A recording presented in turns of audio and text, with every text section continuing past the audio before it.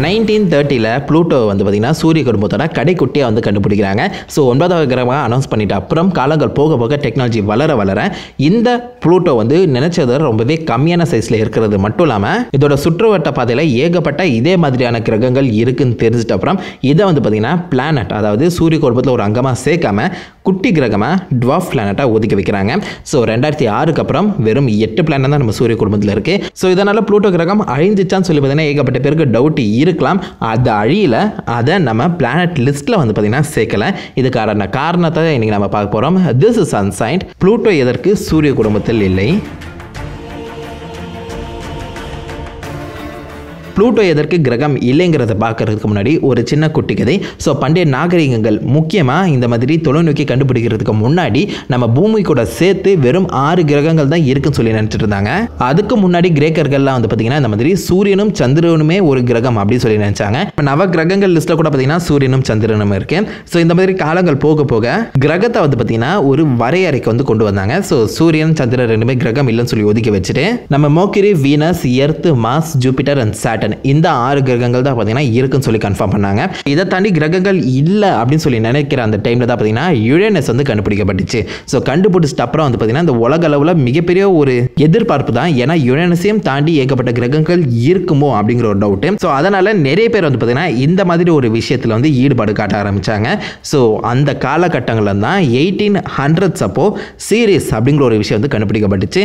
இது நம்ம செவ்வாய்க்கும் வியாழனுக்கும் நடுவில் இருக்க ஒரு கிரகம் சொல்லி பார்த்தீங்கன்னா உறுதி செஞ்சாங்க. ஸோ இந்த சீரிஸையும் வந்து பார்த்தீங்கன்னா நம்ம கிரக லிஸ்ட்டில் வந்து சேர்த்தாங்க. இது தொடர்ந்து வெஸ்டா, பேலஸ் அண்ட் யூனோ அப்படின்னு சொல்லி இன்னும் 3 சீரிஸை மாதிரியே இருக்கக்கூடிய உருவங்கள் வந்து பார்த்தீங்கன்னா இந்த செவ்வாய்க்கும் வியாழனுக்கும் நடுவில் வந்து வளம் வந்துட்டு இருந்துச்சு. ஸோ இது என்னடா புது கணக்குன்னு சொல்லி எல்லாத்தையும் வந்து பிளானட் லிஸ்ட், அதாவது கிரக லிஸ்ட்டில் வந்து சேர்த்துப்போம் சொல்லி 1800ஸ்லேருந்து 1845 வரைக்கும் பார்த்தீங்கன்னா மொத்தம் 11 கிரகம் வந்து நம்ம சூரியனை சுற்றி வளம் வந்துச்சுன்னு சொல்லி உலகம் முழுக்க இருக்க எல்லா ஸ்கூல் பசங்களுக்கும் பார்த்தீங்கன்னா சொல்லி கொடுத்துருக்காங்க. ஸோ யோசிச்சு பாருங்க, நம்ம 9 கிரகத்திலேருந்து 8 வந்ததே ஒரு மிகப்பெரிய ஜம்ப்னு நினைக்கிறோம். ஸோ 11 கிரகம் இருக்குது சொல்லி பார்த்தீங்கன்னா 1845 வரைக்குமே நினைச்சிருக்காங்க. ஸோ அப்பதான் வந்து பார்த்தீங்கன்னா ஒரே இடத்துல எப்படி 4 கிரகம் இருக்கும்னு சொல்லி ஒரு கேள்வி எழும்புறது மட்டும் இல்லாமல் தொடர்ந்து அதே இடத்துல வந்து பார்த்தீங்கன்னா ஏகப்பட்ட நம்ம சீரிஸ் மாதிரி இருக்க உருவங்கள் பார்த்தீங்கன்னா போயிட்டு இருந்திருக்கு.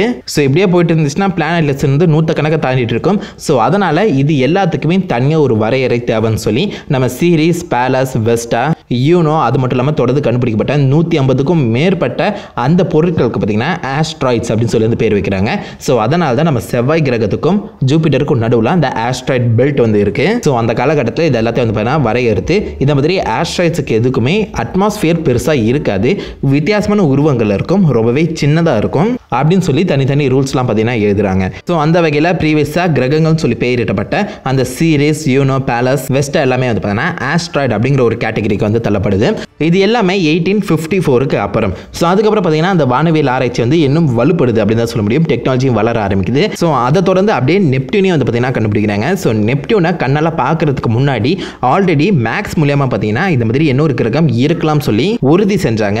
ஏன் நீங்கள் கேட்டிங்கன்னா நெப்டியூன் வந்து நம்ம யுரேனஸோட அந்த சுற்றுப்பாதையில் ஒரு சில வகையான மாற்றங்களை வந்து பார்த்தீங்கன்னா ஏற்படுத்தி இருக்கு. ஸோ இந்த மாதிரி இன்னொரு கிரகம் இருக்குன்னு சொல்லி அதை ப்ரூவ் பண்ணிட்ட அப்புறம் கண்டிப்பாக இதை தாண்டியும் கிரகங்கள் இருக்கலாம்னு சொல்லி பார்த்தீங்கன்னா ஆராய்ச்சி வலுவடையுது. ஸோ அப்போ தான் நம்ம நெப்டியூன் அண்ட் யுரேனஸ் இந்த 2 கிரகத்தோட சுற்றுப்பாதையில் இன்னொரு கிரகம் ஒரு விதமான ஃப்ளக்சுவேஷன் வந்து கிரியேட் பண்ணுதுன்னு சொல்லி பிளானட் எக்ஸ் அப்படின்னு சொல்லி பார்த்தீங்கன்னா ஒரு கிரகத்தை வந்து முடிவு பண்ணுறாங்க. ஸோ இது வந்து நெப்டியூனை தாண்டி இருக்கலாம் சொல்லி அப்போதுலேருந்து பார்த்தீங்கன்னா தேட ஆரம்பிக்கிறாங்க. ஸோ அந்த வகையில் ஆல்ரெடி முடிவு பண்ணி தேடப்பட்டது தான் ப்ளூட்டோ. ஸோ ப்ளூட்டோ வந்து பார்த்தீங்கன்னா இந்த மாதிரி நெப்டியூனோட அந்த சுற்றுப்பாதையிலே வந்து கிராஸ் ஆகும். ஸோ அது அதிகப்படியான இந்த மாற்றங்களை பார்த்தீங்கன்னா ஏற்படுத்துது. ஸோ அதனால் ப்ளூட்டோவை கண்டுபிடிச்சிட்ட அப்புறம் இதுதான் பிளானட் எக்ஸ்னு சொல்லி முடிவு பண்ணுறது மட்டும் இல்லாமல் நம்ம சூரிய குடும்பத்தோட 9வது பிளானட்டாக பார்த்தீங்கன்னா அனௌன்ஸ் பண்ணுறாங்க. ஸோ ஆரம்ப காலகட்டத்தில் நெப்டியூனுக்கு ஈக்குவலாக இந்த கிரகம் வந்து இருந்துச்சு சொல்லி பார்த்தீங்கன்னா நினைச்சாங்க. பட் காலங்கள் போக போக இந்த ப்ளூட்டோ வந்து பார்த்தீங்கன்னா அதோட சைஸை நம்ம நிலவை விட ரொம்பவே குட்டியாக வந்து காமிக்க ஆரம்பிச்சிருக்கு. ஸோ அப்போ இதை கண்டுபிடிச்ச நிறைய ஆராய்ச்சியாளர்கள், விண்வெளி ஆராய்ச்சியாளர்கள் பார்த்தீங்கன்னா இது ஒரு கிரகமாக வச்சிருக்கணுமா சொல்லி வந்து பேசிட்டு இருக்க அந்த டைமில் தான் கரெக்டாக ஈரிஸோட என்ட்ரி. ஸோ ஈரிஸும் கிட்டத்தட்ட நம்ம ப்ளூட்டோ மாதிரி தான், ஆனால் ப்ளூட்டோட பெருசாக இருக்குன்னு சொல்லி பார்த்தீங்கன்னா இனிஷியல் கால்குலேஷன் வந்து காமிக்கப்பட்டிருக்கு. அதாவது முதல் கால்குலேஷன், முதல் கணக்குப்படி இது நம்ம ப்ளூட்டோட மிக பெருசுன்னு சொல்லி வந்து எல்லாம் காமிக்கப்பட்ட உடனே இந்த ஆராய்ச்சியாளர்கள் இதெல்லாம் முன்னாடியே நடந்த மாதிரி ஒரு விஷயம் நடக்குது, புளூட்டோவோட பெருசாக இருந்துச்சுன்னா கண்டிப்பாக ஈரிசியம் இந்த பிளானட் லிஸ்ட் வந்து சேர்க்கணும்னு சொல்லி வந்து பேசிட்டு இருக்கும்போது அதை தொடர்ந்து ஹார்மியா அண்ட் மாக்கேன்னு சொல்லி இன்னும் 2 உருவங்களை பார்த்தீங்கன்னா கண்டுபிடிக்கிறாங்க. இதுவும் நம்ம புளூட்டோ மாதிரியே வந்து பார்த்தீங்கன்னா சூரியனை சுற்றி தான் வலம் வருது அண்ட் கிட்டத்தட்ட நம்ம புளூட்டோவோட சைஸ் தான் இருக்குன்னு சொல்ல முடியும். ஸோ அப்போ திரும்பவும் இந்த கிரகங்கள் எல்லாத்தையும் வந்து நம்ம சூரிய குடும்பத்தில் சேர்த்துக்க முடியுமான்னு சொல்லி பார்த்தீங்கன்னா ஆராய்ச்சி பண்ணும்போது கைப்பர் பெல்ட் அப்படிங்கிற ஒரு விஷயத்தை பார்த்தீங்கன்னா உறுதி செய்கிறாங்க. ஸோ இந்த கைப்பர் பெல்ட் வந்து சூரிய குடும்பத்துக்கு வெளியில் இருக்குது, கிட்டத்தட்ட நம்ம ஆஸ்ட்ராய்ட் பெல்ட் மாதிரி தான். ஸோ நெப்டியூனுக்கு அந்த பக்கம் இருக்குது, இந்த பக்கம் நம்ம ஆஸ்ட்ராய்ட் பெல்ட் பார்த்தீங்கன்னா செவ்வாய்க்கும் வியாழனுக்கும் நடுவில் இருக்குது. ஸோ இந்த கைப்பர் பெல்ட்டில் ஒரு பகுதியே தான் வந்து பார்த்திங்கன்னா இந்த புளூட்டோ கிரகம் மட்டும் இல்லாமல் அந்த கண்டுபிடிக்கப்பட்ட ஈரிஸ், ஹார்மியா, மாக்கேன்னு சொல்லி இன்னும் ஏகப்பட்டது 1-2 கிடையாது, இன்னும் ஏகப்பட்டது இருக்குது. ஸோ அதனால் கிரகம் அப்படின்னு சொல்லி நம்ம முடிவு பண்ணுறதுக்கு முன்னாடி அதுக்கு தேவைப்படுற சில ரூல்ஸ் வந்து முடிவு பண்ணணும்னு சொல்லி இன்டர்நேஷனல் ஆஸ்ட்ரானமிக்கல் யூனியன் IAU பார்த்தீங்கன்னா ஒரு முடிவு எடுக்கிறாங்க. ஸோ அதனால் கிரகத்துக்கு ஒரு சின்ன டெஃபினிஷன் வந்து கொடுக்குறாங்க. மொத்தம் 3 ரூல்ஸ், இந்த 3த்தையும் வந்து டிக் பண்ணால் மட்டும்தான் அது வந்து கிரக லிஸ்ட்டில் வந்து சேரும். ஸோ ஃபஸ்ட்டு அது வந்து அஃப்கோர்ஸ் நம்ம சூரியனை சுற்றி வலம் வரணும்.